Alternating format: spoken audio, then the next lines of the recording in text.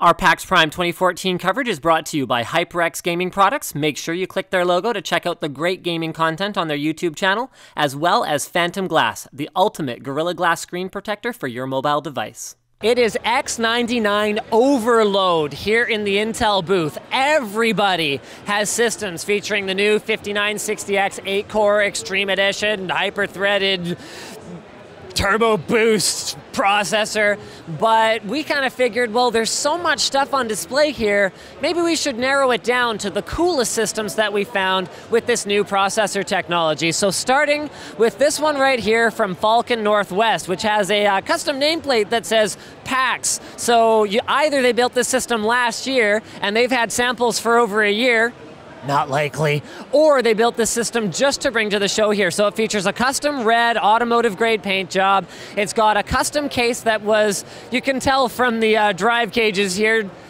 they collaborated with Silverstone on it, so it's their design. However, it's got that Silverstone quality to it. They're using a Silverstone power supply to go along with it. They've got a couple of ASUS graphics cards. It should be noted this is a powered by ASUS system. They are a member of that exclusive club. And this is a really interesting feature. So aside from liquid cooling for the CPU, they go air cooling on the GPUs, but with this shroud right here that leads from what I believe is a 180 millimeter fan down here on the bottom, and that's one of Silverstone's air penetrator fans designed to really direct airflow up.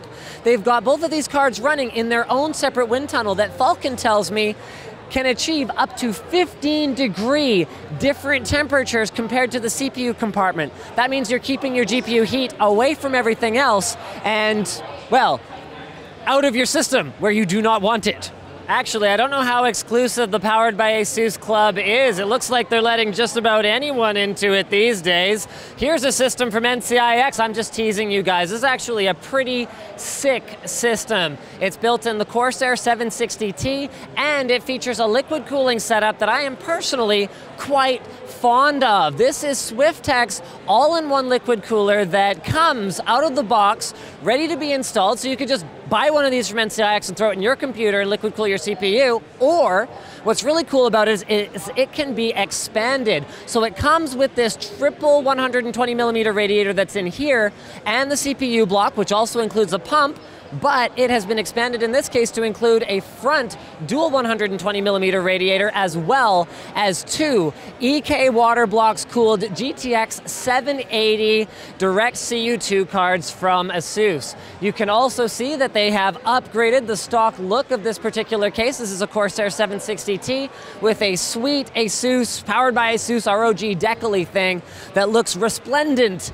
with the red LED lighting inside. Definitely one of our top picks. But this one is water cooled on a whole other level. You can hardly even recognize the Corsair 900D case that Maingear transformed into this wonderful, beautiful beast. So, okay, yes, it's got an X99 motherboard as the Extreme Edition, etc. Okay, it also has two R9 295X2, so that's a quad GPU setup. But check this out. They don't even take up that much space on the Rampage 5 Extreme motherboard. You can actually install other things in there, and you don't have to have the, pre-attached liquid coolers, because this whole thing is completely custom done out. Up here in the top, we've got a triple 140 millimeter radiator with a custom shroud. Down here in the bottom, we have a quadruple 120 millimeter radiator with a custom shroud. They have customized the fans by cleverly putting Maingear stickers on them, but actually they're a bit of a custom dealie from Corsair. Definitely a nice performing fan, and it looks nice too with that white LED lighting.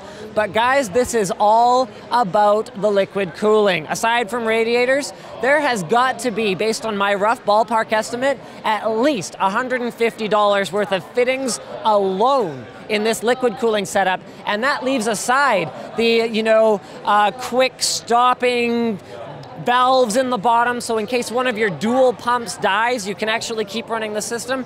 That ignores the custom reservoir dual pump unit that EK built for them in order to even make it so that it can run dual pumps, and it ignores the absolute beauty of that 3/8" thin wall tubing that they've got running in these extremely tidy straight runs all over the system for a bit of an automotive internals inspired look to it overall.